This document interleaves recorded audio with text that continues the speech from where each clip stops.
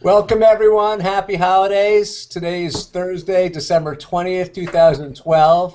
My name is Eric Glazer. I help lead physician engagement at Best Doctors, and you joined our live physician videocast and Google Hangout. And we're entitled Two Major Contributors to Diagnostic Error and How to Avoid Them. I am joined beyond my esteemed panel, who I'll introduce in a moment. I'm also joined behind the scenes by our producers, Kelly Cleary and Todd Hartley. You may hear their voices in the background as we navigate our way through this new technology. If you're joined us last month, you know this was our first foray into a Google Hangout. And if this is your first time, know that we're still working out some of the kinks. So bear with us as we experiment with this new way of communicating and educating.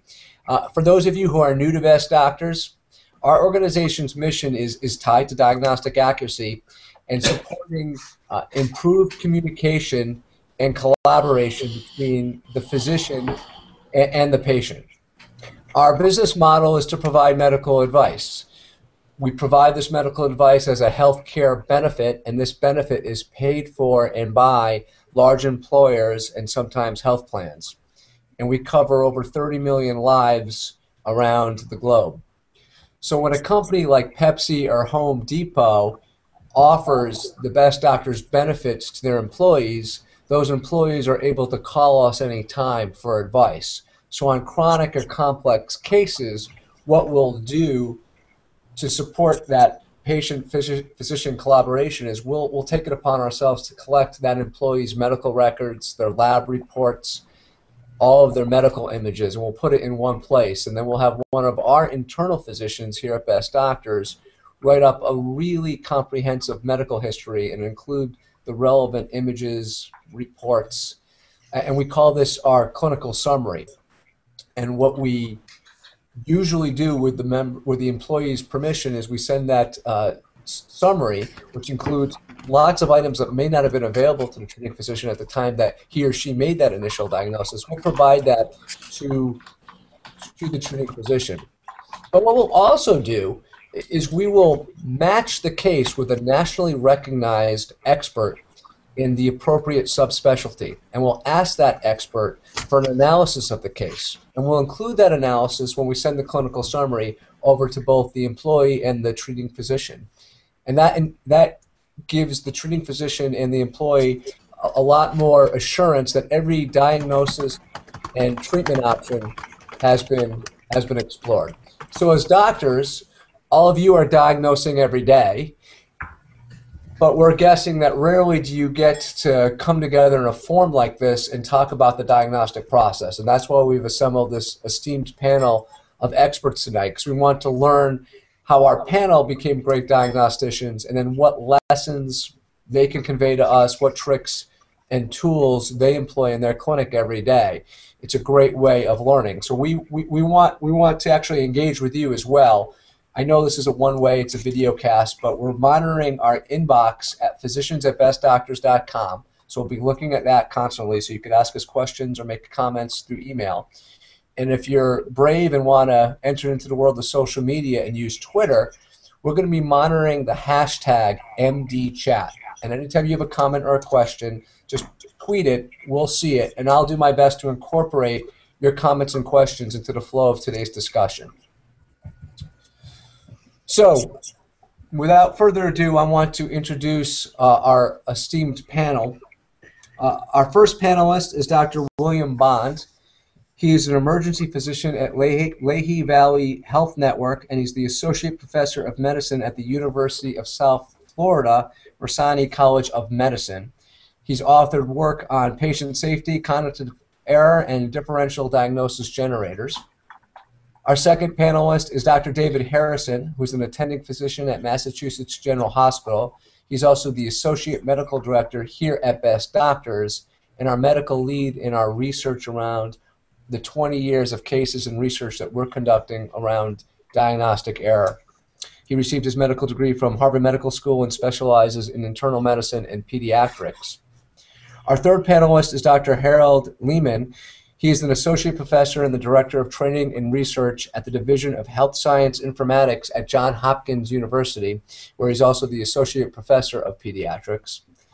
And our fourth panelist is Dr. Scott Strayer, who's the professor and an interim chairman in the Department of Family and Preventive Medicine at the University of South Carolina.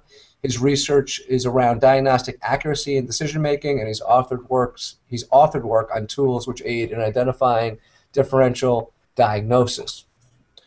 And last and certainly not least is our moderator. So the good news is you don't have to hear me speak too much for the remainder of today's session. I'll be handing over the proverbial microphone to Dr. Mark Graber, who's one of the preeminent researchers on diagnostic error and clinical decision making. He's currently a senior researcher and advisor for RTI International and is one of the founders for the Society to Improve Diagnosis in Medicine. And Mark studied at Stanford University, and his clinical specialties are in nephrology and internal medicine. So with that, Mark, I'll hand it over to you and let you take it away with the questions. Thanks, Eric, and good evening, everybody. It's great to be here. It's a special occasion for me because I love to talk about diagnosis. As physicians, this is what we do. We do it every day, and it's probably one of the most important things we do. It's the defining characteristic of a physician to be able to diagnose well. And yet we never talk about it. We never take the time to consider how we do and whether we can do any better. So that's the purpose of this chat, is to have that kind of discussion. And I'm really looking forward to it. What I'd like to do is give just a very brief background about where things go wrong in making diagnosis, and that'll lead us into the discussion with our panel this evening. There's a slide maybe coming up. Slides are up, Mark. You just can't tell, but they're up. Okay. Well, I hope you can see it. Mark, which slide would you like? There's a slide with an upside-down triangle.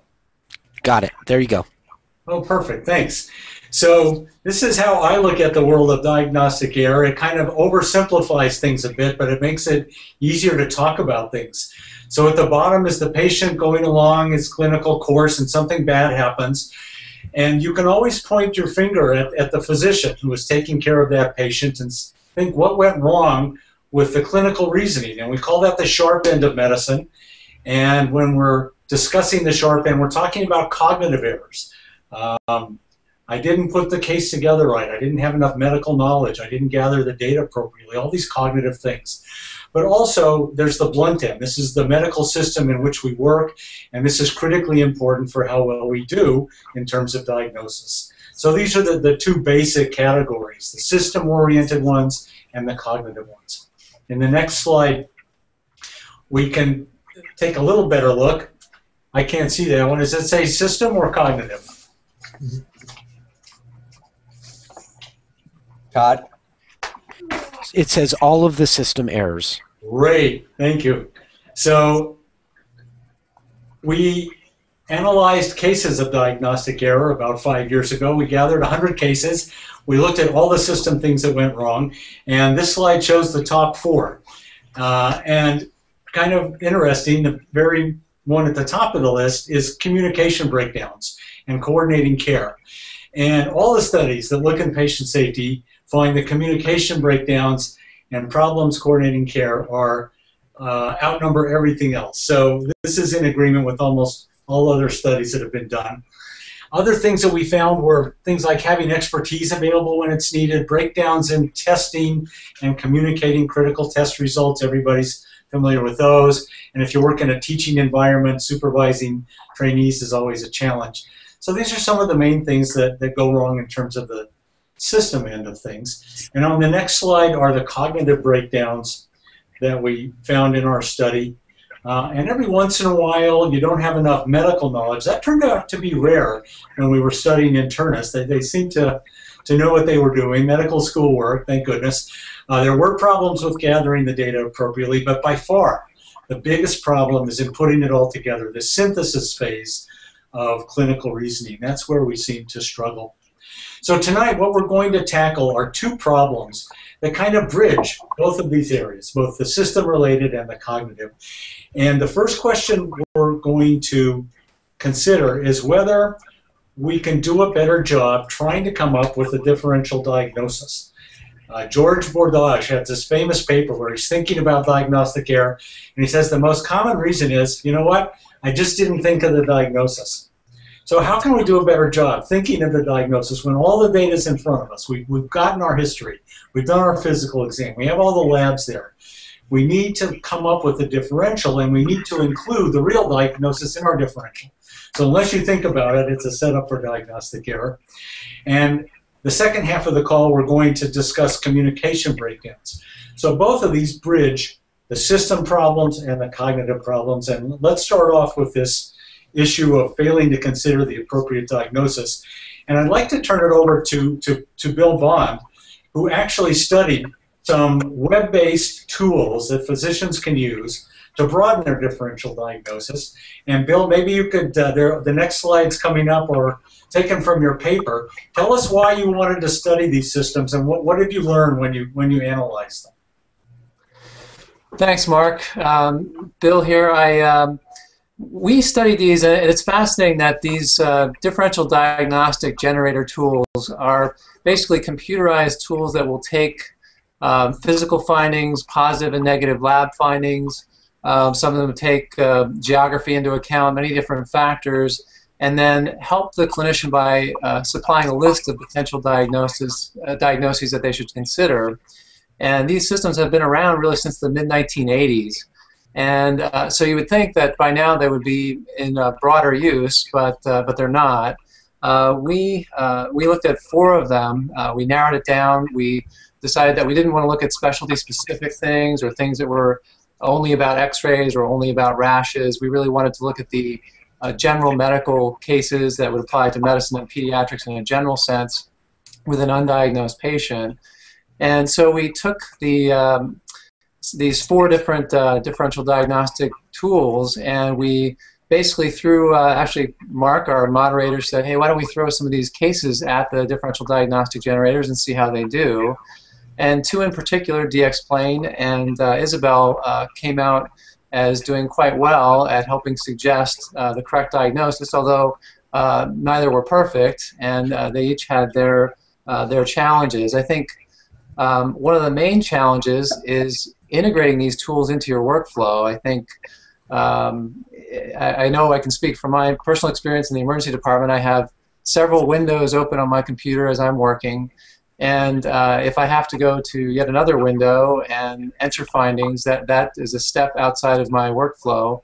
And it's amazing if you take several minutes to do something like that, that can really add up over a shift. So I think that's part of the barrier. Now, some of them have been integrated into electronic medical records. I've not had experience with using them that way, and perhaps some of the other panelists can comment.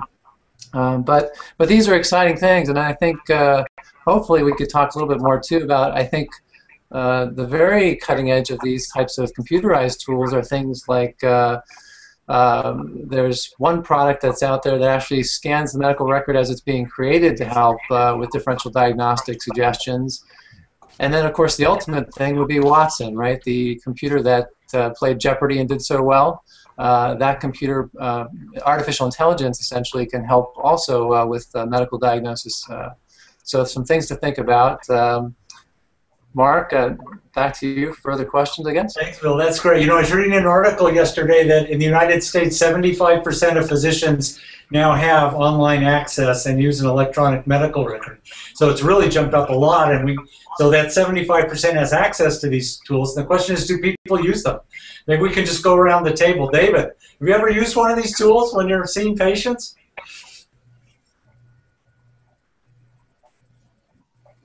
David, you're on mute. Start over, David. We got you on mute. Sorry, yes, oh, sorry. There I go, I'm muting myself.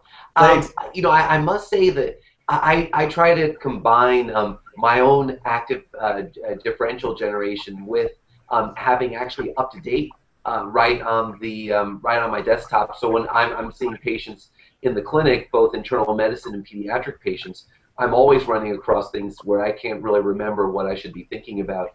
And that's often a source I dive into.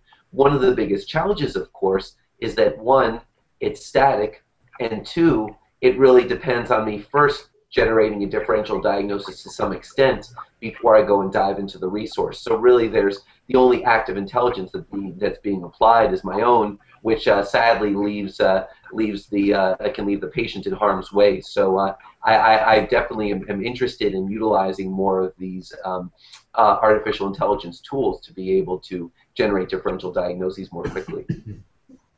Thanks. So you use UpToDate like a medical textbook, right, when you're seeing patients? Exactly. I mean, it's always open. I have the medical record open on one tab of Internet Explorer and UpToDate on the other, and I can dive into it quickly. You have one screen or two? I just flip from tab to tab. Okay. You know, I'd like to make a pitch. Every physician should really have two screens going. If you're going to use these things, it really makes a lot of difference, big help. Harold, how about you? Have you used any of these tools? Yeah, my experience with this stuff goes back kind of a long time, because I was my doctoral work was actually in Ted Shortlive's lab, where one of the first set of these decision support tools was created. And listening to the conversation, I'm reminded how we used to think that we used to have to worry that people were worried that these tools would replace physicians.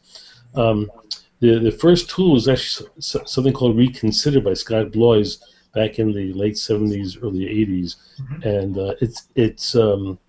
its goals was very modest, exactly what we're talking about here, just to remind you about things. But as we're talking, I'm reminded that the main tool that we use is Google, and I think any tool that we want to compare and contrast has to be compared to them. The last formal evaluation of these diagnostic tools was done by Ida Berner back in the 90s, published in the New England Journal of Medicine, comparing DXplain with Internist One and a couple of other QMR and a couple of other tools that haven't survived. But the whole business that you have to type in the findings and yet you can't integrate them is the real killer. Our EHR does not let us have more than one window open because they don't want to let us by accident be writing about the wrong patient. So we have a very constrained environment. So I just want to remind people that we have to think about Google as the alternative. Watson is an interesting case where it's still not. They seem to be still training Watson, and it's not clear how they're training, what they're training them on, and how it will be engineered to be part of the clinical environment. So those are all big issues. But this business about being part of the environment, one of Ted's earliest studies was back in the mid-'80s, and all his work stood on the bookshelf because nobody wanted to use it because they had to type in extra. So that's so Google and UpToDate, I guess, is what I would say are our tools. Okay, thank you. Scott, how about you? What's been your experience? Yeah, I think I come at this from a little bit of a different angle in the sense that I've been involved with information updating tools and studying those, and I actually did a very similar study back in a few years back where we looked at the various types of tools that help to update physicians' information, and then tools that let them get that information and pull it out when they need it. So UpToDate is a great example of a tool where you can pull information, and I certainly use it, but it doesn't really have a push component to it. So unless you're actually actively looking for something, you may not know that something is there, you know. And so I guess where I wanted to go with that, though, is so I've definitely tested out the differential diagnosis generators on a kind of a trial basis, and we did some qualitative work on that while I was at University of Virginia. But the limitation, I think, is similar to what everybody else, what some of the other moderators have mentioned, in that if you have to type all this information in, why aren't we able to get this information while all that information, all of the medical record data is apparently, supposedly codified, and so we should be able to be getting that maybe pushed to us a little bit. And I also think that applies to the other things that I've looked at, like decision-making tools. I use essential evidence a lot when I'm faced with a set of symptoms, and I'm more kind of trying to apply the probabilities that a particular diagnosis is actually present. And but once again, having to use a double window, I tab through multiple multiple open Explorer windows all the time, and I just feel like, and I'm not really aware of many medical records that have achieved good integration. And I think that's where we need to go as in medicine and with the electronic medical records. Yeah, yeah, good point. Well, I'd like to follow up on some of the points that you all made. One is this issue of why physicians don't use these tools. Harold made the point that these have been around a long time, and a lot of the early ones have died off. And everybody's touched on the issue, well, yeah, it needs to be easy, it needs to be integrated. So how do we do that? Is that going to happen? Bill, what do you think?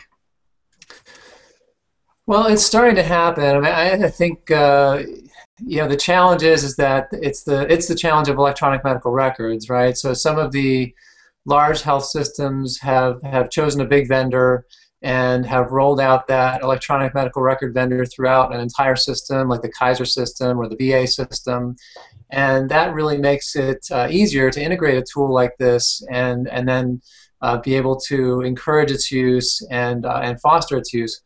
I think the trouble is there's at least a handful, if not more, medical records out there, and so for the vendors to kind of keep up with that integration is really challenging.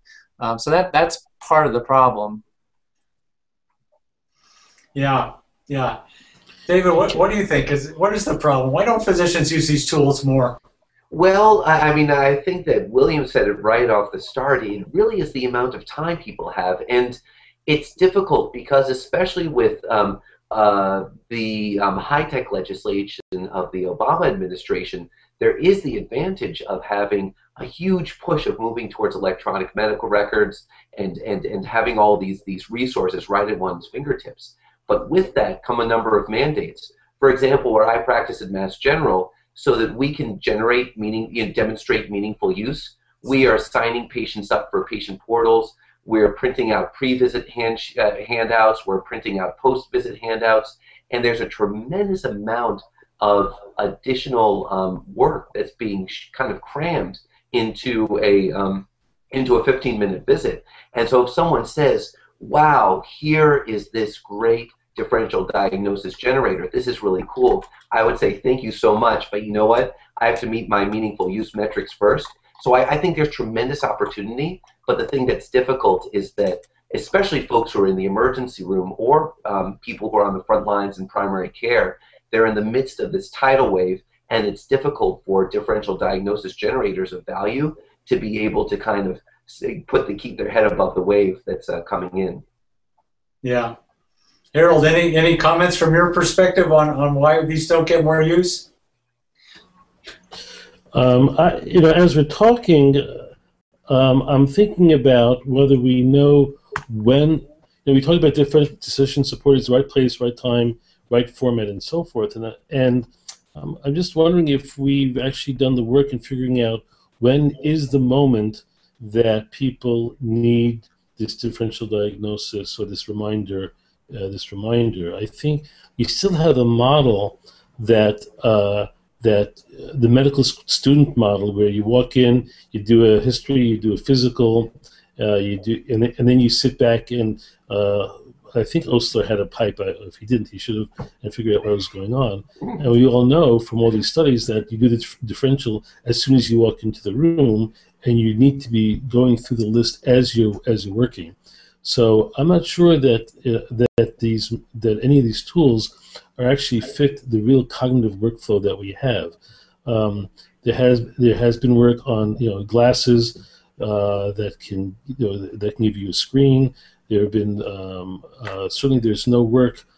There's been some work on what I call the informatics scrub nurse, which is the machine listens to you while you're interacting with the patient and gives you the information you need before you ask for it. I like but that. I would argue that, yeah. So I get yelled at for using. Never mind. I won't really get yelled at for. But I get yelled at a lot. But I do think that that separate. So I do think that besides, the informatics people have complained about the technology underneath the covers. Are you Bayesian? Are you pseudo Bayesian? Are you text-based? Where's the machine getting the differential diagnosis from? But I think this other part about where it is in the workflow is something that we have not considered. And it may not just be the issue of typing, but the process of that internal conversation you're constantly having, and how to get a computer into that internal conversation, I think, is another part of that challenge. Yeah, yeah, well said. I would, Mark, it's Bill, if I could say, I think as you integrate into the workflow, part of the problem will probably become false alarms too, that if it is forcing you to check a list of many things that are really irrelevant, just like any warning signal that comes through in the system, whether it's a monitor alarm or a computerized physician order entry alarm, if it's a repetitive alarm that is not helpful, then I think we learn to ignore it like we do any alarm. Right. And that's something we have to watch out for.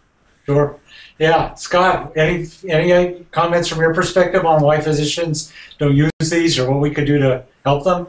Well, I mean, I totally agree on the targeting issue and the alarm issue. It certainly, I mean, I clicked through multiple screens today of drug interactions that were probably not very important, and we just kind of get to ignore them. And so in our particular EMR that we're using, that's one of the few places where the push technology is being utilized, and it's not being used very well. So I think being able to study how physicians look at this, do usability testing to see what types of alarms, how frequent, or how best to place them is incredibly important. The cockpit designers for airplanes seem to have, for airlines have seemed to figure that out, and so we need to kind of apply that same rigor to what we're doing, so that appropriate suggestions are given when there is the potential for a higher potential for diagnostic error, when there is an appropriate decision-making tool. There aren't that many decision-making tools that can be applied that have been validated, and so for the handful that are out there, being able to at least present them as an option when a particular set of symptoms is appearing, perhaps from the intake, really maybe even from a patient-driven history intake, so that there's codified data on exactly what's going on with the patient, and not waiting for us to dictate or type something later, which it often happens. Yeah, good points. The comments remind me of a study that our friend Dean Sittig did from Baylor. He did a survey of physicians, and he said, we have all these terrific decision support tools. Do you think they're good tools? And the physicians all said, yeah, they're great. And he said, do they help you? Do you think they could make you a better doctor? And they said, oh, for sure. He said, so why don't you use them? And they said, they don't have enough time. They're behind time 80, 90% of the time.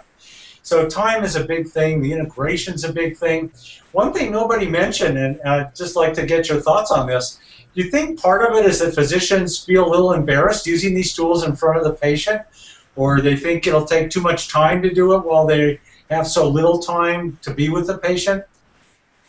I mean, I definitely agree that many physicians probably are embarrassed. They may think that patients view them as kind of fumbling along and not really knowing what's going on. And I really think it depends on how you present it to the patient. And we've done studies where we surveyed patients during the implementation of an EMR, and we were fumbling. I mean, we couldn't even tell where the prescriptions were printing out, and the patients felt like they were getting better care, though, because we were using an electronic medical record, and they were fine with some of the barriers to implementation. They thought they were getting better care, that it wasn't being depersonalized. So, part of that's a perception issue that really needs to be further investigated. Boy, it'd be great to see that type of study done with physicians using decision-making tools with their patients and what their patients actually think. I don't know if I've seen that, and it'd be a great study to look at. Yeah. Just a question. Harold, go ahead. Just going to, the cohort of physicians being trained now, I think, are qualitatively different than anybody in the past. They've grown up with these machines. They're used to them. they live on the machine. So I suspect that that aspect of using gizmos as part of the encounter will see a huge secular trend over the next couple of years, and that won't be as big a factor. Yeah, good. And I also think that one way of potentially overcoming barriers is to look at multiple ways of integrating these decision support tool or these differential diagnosis generators into our workflows. So of course, we're all going crazy in the midst of a busy clinic session or in the midst of the ER. Many times people are doing things like writing their notes and really thinking about the patient a little bit more after the sessions are over. So if we can really work these differential diagnosis generators in an asynchronous fashion as well, so that when we're sitting there writing our notes, it's not just a process of the tedium of documenting everything we need to document so we can improve our billing, but that it really is a time of thinking about the patient. If we can then easily reach out to a differential diagnosis generator, press on a couple of buttons, and have it assist us, so that then that next time when we see the patient, we know what we need to order additionally or what we need to have. That will be a way that I think will be much more tenable for physicians who right now are feeling overwhelmed by the many tasks they need to perform in a short amount of time. Right. Hey, Mark, I want to ask a follow-up question as having the honor of being the only non-MD here. You helped co-author a survey that we just released that got about 1,300 physician respondents, and when asked what was the biggest cause of diagnostic error, the vast majority of them tied their answers to not enough time with the patient, lack of information, some sort of gap. So how is a tool, let's say like Isabel, going to be more effective if there's missing information or you don't have enough time with the patient to get the intake that you need? And why aren't we talking about tools that could potentially improve the gap in information, improve the ability to take an intake? I know that was talked about a little bit at the meeting that you helped run, the Diagnostic Area Medicine Conference back in November. And what does the panel think about tools that are being used, or have you seen any tools that are being used to help in the patient intake or improving the efficiency of the patient intake? Maybe it's something that surveys the patient prior to their arrival or in the waiting room. I don't know, but I want to put that out for the panel because that's a big sort of source of misdiagnosis, at least according to physicians when we polled them. Well, I'll start off the discussion here. It's been very disappointing to me that personal health records haven't taken off more. If personal health records were adopted in some widespread fashion, that would pre-populate a lot of the information that you need to gather at the patient encounter. And people just don't do it, so we have to start from scratch at every visit and go over, well, what medicines are you on, and all these things that could be done in advance. I'd love to ask a question of everybody though. Why aren't those taking off? Because I know that, for example, we've been developing algorithms to ask questions about behavior change. For example, where someone is with their smoking and how tied it into a motivational intervention. And typically we think of the doctor actually giving that intervention and making, asking the questions and so on. But honestly, a lot of that can be put into an algorithm. The patient can answer it. They can come in, and you can have a very good sense of where they're at. It seems like with interactive voice technology, certainly with computers and email and texting and all those things, that we really should be there. We certainly have the potential to be there. I see it as maybe part of it is the EMRs themselves haven't advanced enough to be able to hook on to some of these potentially helpful technologies that would really get us there and be able to use these. I'll also say that there's a lot obviously being done with technology, but if people look at the patient-centered medical home, which is really what many people see as potentially either the wave of the future or at least the wave of the next couple of years, it might not necessarily be technology that's pre-populating this information, but having people who aren't the physician a medical Right. assistant, a nurse practitioner do this kind of work so that then the physician can be freed up. And I had the pleasure of enjoying that yesterday when I went for my first physical exam in 10 years at Mass General's ambulatory practice of the future, where I checked in at an automated kiosk, and then the medical assistant sat with me with two big flat screens so I could see everything she was typing, and she sat with me for 25 minutes and took a medical history, and then the physician had another 45 minutes to sit with me to take more history and do a physical. That I don't know that that's the future that a lot of us experience, but again, this idea of not only using technology but also leveraging human brain power outside of the physician, the physician realm, to help physicians do what they do better, is something we'll be seeing more and more. And I think something that will be very powerful is that if we can wed that kind of human brain power with the kind of technology that we're talking about. Yeah, That's something, Mark, if I may, Bill here, to comment on. I think I'm very fortunate that I work in a world where it's a big emergency department. There's often 4 pods running simultaneously with 4 attending emergency physicians, and so I can walk next door to the pod next door and say, hey, can you come over and look at this rash and give me a second opinion? And I've found patients to be very appreciative. They don't think any less of you, and I think that with telemedicine now, it would be easy enough for me to take a camera into the room and get Mark Graber's opinion on what he thinks of that rash from states away. And I think that I think the billing and health policy blockages to using telemedicine more are preventing. I mean, the technology look at what we're doing tonight. I mean, the technology has been there for probably at least 5-10 years, and yet the policy has not sort of caught up with what we can do. Yeah. Well, listen, Bill, you don't want me looking at your rash. I'm a nephrologist. But thanks so much for that segue, because it leads us into our second discussion topic for tonight, and that is communication. So what we've been talking about is going to the medical literature and using these online resources. But let's talk about going to our colleagues and our peers or getting consultants. What's new in that area in terms of can we do it better these days? And do you take advantage of that? And how do you take advantage of it? I don't know, Scott, any thoughts on that? You know what? I actually just missed that question. So can you repeat it? Yeah, we're talking about communication with our peers and with our colleagues as a way to improve diagnosis. Now, how often do we do that? Should we do it more often? And what tools are available these days that would facilitate that?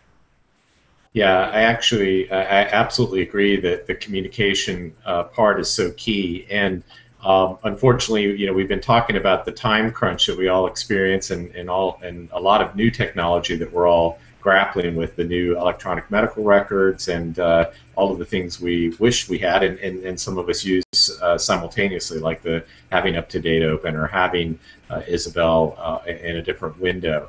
So sometimes it really doesn't give you the time to communicate like you'd like to. And I love the idea of telemedicine. We do a large amount of telemedicine in South Carolina, for example, with psychiatry, and trying to make sure that psychiatric care is accessible throughout the state. And so there's a large statewide program for that. And so being able to use those types of things and integrate them into the workflows, I think, are what is maybe kind of missing. Is how do you put that into the workflow? How could we have something like this, like Google Plus, running when we needed it, or be able to reach out to one of our peers while we have a question or want to show a picture of a rash? Of course, Google Plus would be probably it wouldn't be secure enough, and we wouldn't be able to share patient information. So that would be one of the barriers. So being able to have those things built into the systems would be ideal, and being able to incorporate them into our workflows. Yeah, good. Harold, comments? Yeah, it's just something that comes to mind. A couple of things. One is there is work on microblogging at NGH in particular, and I forget the people's names, but making a small network a computer-based network, a communication network around the patient who's been admitted to the hospital, so that everybody, and we've been focusing a lot on the doctors, but God forbid there are other members of the team that have some ideas about diagnoses. So everybody can contribute to that community, so that's one thing, is that can be supported, but what we're saying now also ties to what we said before. The EMR is a billing system and a documentation system. It's not a system to help you think, and we're talking here about what can we do to help physicians think better, and any ideas that we can get both from our listeners and from the literature on what thinking goes on and how can it be put in. There is no meaningful use criteria about thinking, right? There is no quality metric on thinking. There's no place really to say, what am I thinking and what do I need to understand? And so none of that is supported. And so the communication that we're talking about is part of, again, the cognitive workflow, and I want to continue the point that Mark made before. And I do think that there's a need to define that more explicitly, and to create some specifications, functional specs, something that somebody will pay attention to them. And also, just last thing, I'll make a little plug for education. Nobody cares about education. It's not supported. It's not discussed. It's not funded. It's not a specification of any EMR. And at some point, we might want to think about the relationship between this sort of thinking that we're talking about with differential diagnoses and education, self-education, continuing education, and that whole part that doesn't generally get discussed. Yeah, good point. Flame off. Yeah. Thank you. David? Yeah, so I think Scott's point about the challenge of not necessarily being able to share this kind of information securely is so important. And this is actually something that we're working on very actively at Best Doctors. We're putting together a physician portal where the company actually acquired a software platform initially developed in Spain, but where the security is in place, that it meets HIPAA standards, and that information, not only text and curbsides and blogs can be put on, but photographs and DICOM images. DICOM images can be automatically de-identified. And what that allows for, again, is that kind of asynchronous consultation. And it's something that we do all the time, but realize that if we just write an email to one of our colleagues, we're already putting our questions in a very, very fine focus and already putting it through a lens, which could lead things astray. We had a recent case where someone had been, a 30-year-old, had bad fevers and diarrhea and some weight loss and had a Prometheus panel that was positive for suggestive of IBD, and everyone was thinking IBD. Well, when we went and gathered all the information, presented to experts, we also found that he was having more difficulties with concentration and cognitive problems, and a lot of arthralgias. And 2 expert reviewers in infectious disease and GI independently said, hey, you know what? This is Whipple's disease. So if I looked at that case and just focused on a couple of data points, I wouldn't have had my differential diagnosis be broad enough. So the ability to put a lot of this data securely so that there can be asynchronous review is something that can greatly support the same kind of synchronous real-time telemedicine that people are using all around the country now. Yeah, good points.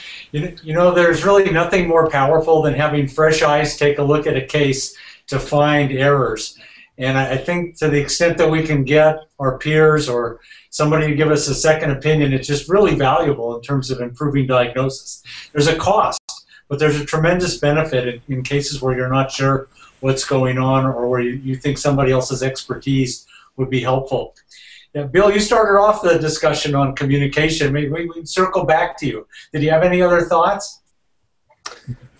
Yeah, I think it's, I agree with the points that were made. I think, the HIPAA has been a double-edged sword in terms of both protecting and sometimes hindering the flow of information. I think, we're just now, I think, patients and the lay public tend to think we're so advanced with electronic medical records but really we're just now getting medicine reconciliation across the inpatient and outpatient chassis. So it seems like we should be further along than that, but sometimes those basic things we're still waiting for. And communications breakdowns, I think, can take so many different forms. I think it's everything from the fatigue and emotional state of the various providers involved, and that impact on communication. I think there's the issue of biasing people, sort of biasing them one way or the other in terms of the way something is presented. So there's a lot of things we could talk about there. Yeah, thanks. In the olden days when we wanted to get a consult, we'd send it off to a colleague and the patient would make an appointment and go see them, and that would happen sometime in the future. So it seems like what everybody's talking about is trying to speed that up and maybe even make it in real time if you can. You mentioned the example, Bill, of like just going to the next curtain and talking to the person who's there. I just wonder how many of our practices are set up like that where we could take advantage of that. Or do we have to rely on other communication pathways besides person-to-person communication? Does anybody have a colleague next door that they can go talk to? How often do you do that? Well, ever do that? I'm in a residency setting, so not only do I have 30, colleagues asking me questions every day, but also have the opportunity to ask my other colleagues. But honestly, even in that rich environment, and learning, environment, it's still I still don't have as much time as I'd like to be able to ask some of those questions, and certainly being able to do it asynchronously and be able to have the key elements of a case.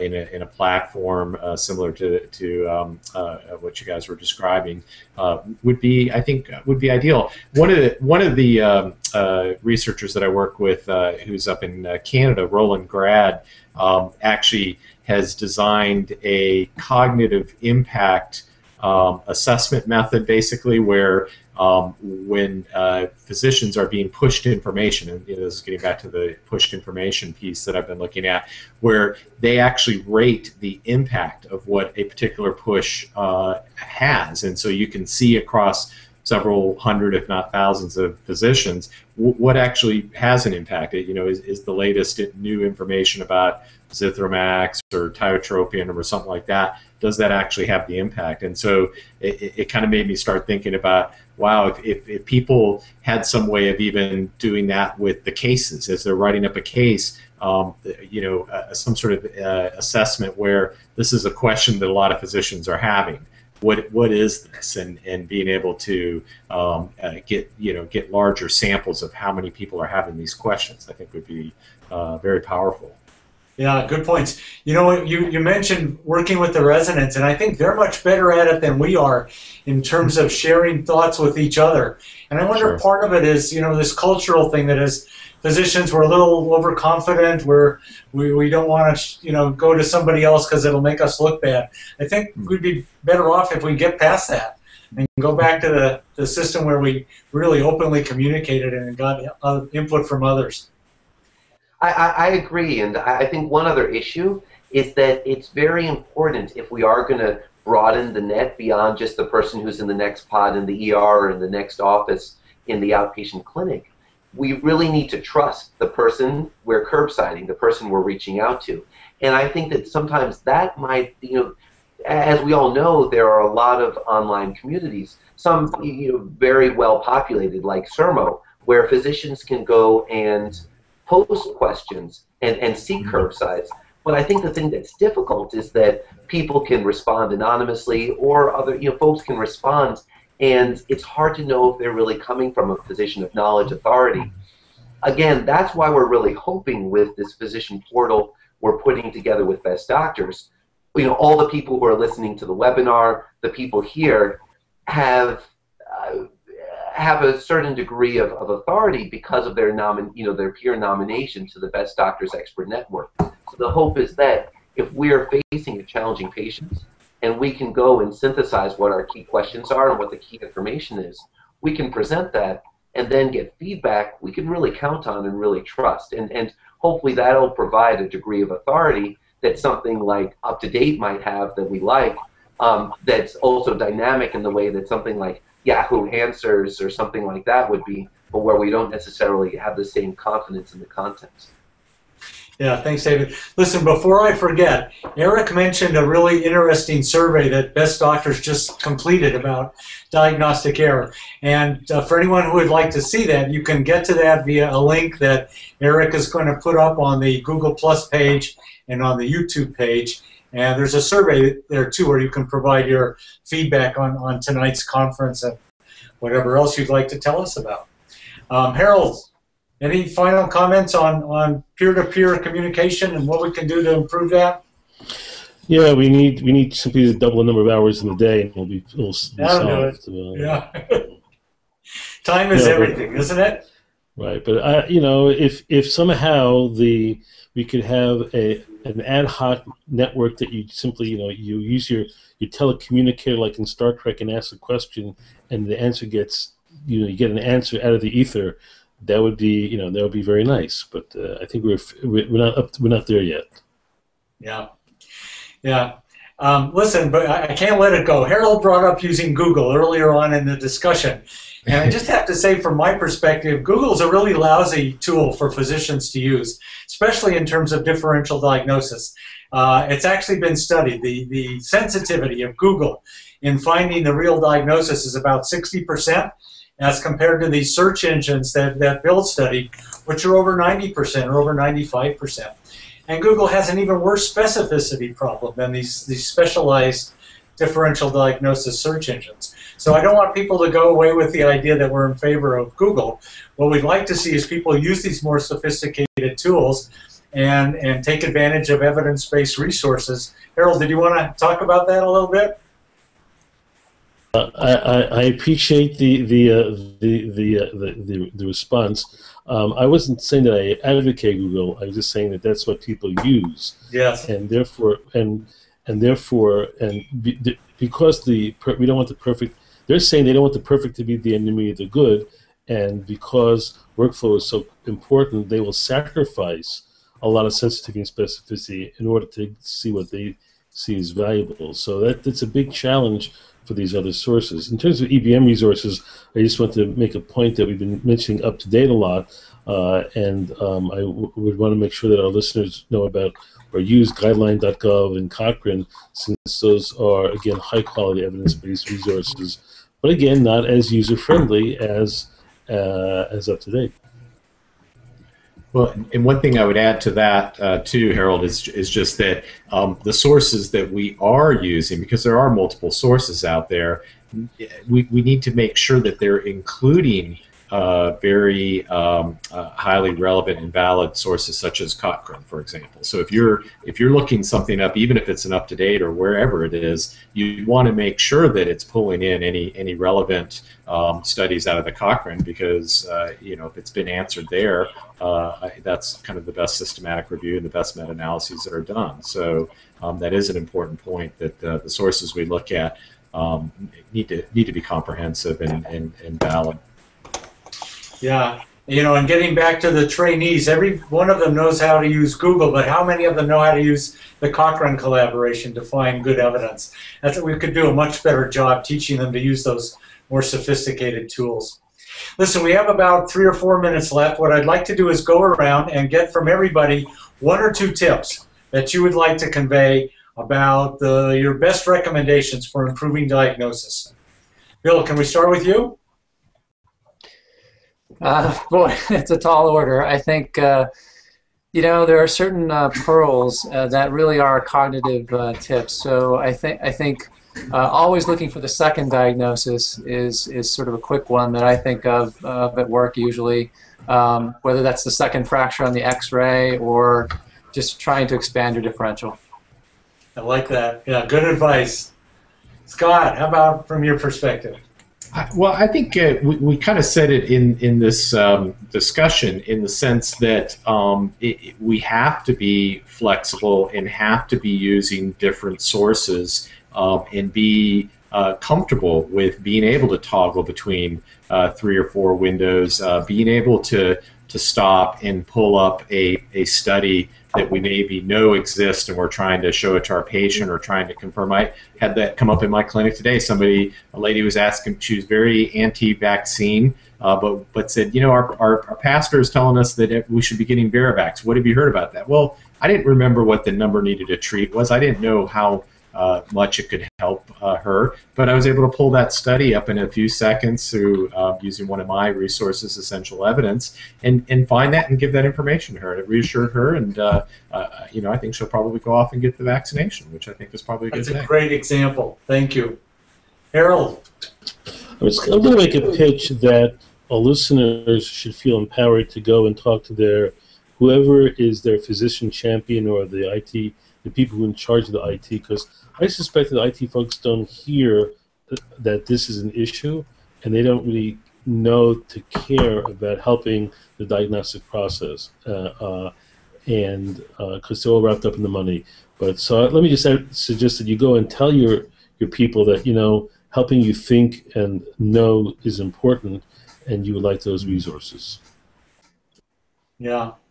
David, you get the last word on this. Oh, what an honor. Thank you. Definitely hard acts to follow. But I would just say note writing should be actually a time when one applies active intelligence and uses that time when a little bit out of the fray to generate a really solid differential and act upon it. But you know, I'd also say stay tuned. Again, a shameless pitch, but really because I'm very excited about it. Stay tuned to Best Doctors, because we really launching this physician portal collaboration. We're actually launching a collaboration with a really outstanding Nigerian physician, Dr. Ernest Madu, who's done tremendous work both in Jamaica and Nigeria. So that we're going to invite physicians with boots on the ground in Nigeria to go and present and post their cases on our physician portal, so we can help them generate differential diagnoses and get to accurate diagnoses to help their patients. And I think that kind of schema can have a lot of efficacy, has a lot of potential. That's great. Good point. Well, listen, it's been great talking about diagnosis. It always is. Not only is diagnosis a challenge, but it's also a lot of fun. And to the extent that we can keep it, both of those things, a challenge and fun, and do a good job at it, I think everybody will be happy. So, Eric, I'm going to turn it back to you. Any final words from the Best Doctors front? Yeah, well, I want to thank everyone who's been taking the time to view us, and a special thank you to all of you on the panel. This was terrific. Thank you for your patience in experimenting with the Google Hangouts. I think from a technical standpoint, it went smoothly. If you didn't see the link that Mark was referencing as a way to provide us a couple of minutes of feedback and request the results to that survey, just email us at physicians@bestdoctors.com. That's physicians@bestdoctors.com. We'll send you the link. It's a 2-minute survey just to tell us how we did, give us some ideas for new topics, and you could request a summary of all the results that we collected. We had about 1,300 physicians respond to that survey that Mark alluded to earlier. So thank you all. Thanks to Todd and Kelly behind the scenes. This seemed to go fairly well from a technical standpoint. And we'll look forward to seeing you next month. Merry Christmas. Happy New Year to everyone. Mark, thank you. As usual, terrific job. Thanks to our panel.